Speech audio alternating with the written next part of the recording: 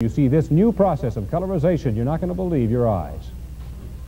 Well, you wanted hay, didn't you? John Wayne started in the days of black and white, but what a difference a little color can make. Well, you wanted hay, didn't you?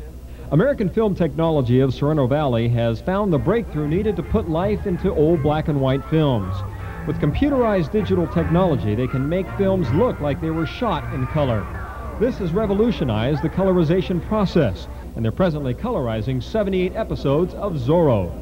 We'll sit down with a representative from the owner of the film, and we will add colors that we feel should be representative of that era. They will view the colors that we've chosen, and we will come to a meeting of the minds, and if they don't like what we've chosen, well, then we will change it according to their needs and wants.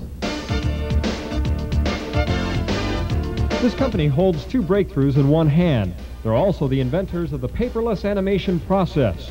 Cartoons drawn and put to life with a computer. Instead of paper, the artist works with a computer to create the image frame by frame. The Saturday morning cartoon, Attack of the Killer Tomatoes, was done by AFT.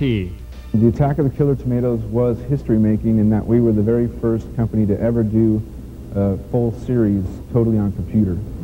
So we did make history in that sense. Digital technology. It can't get any better. Wanna bet? Roland Stedham, 10 News.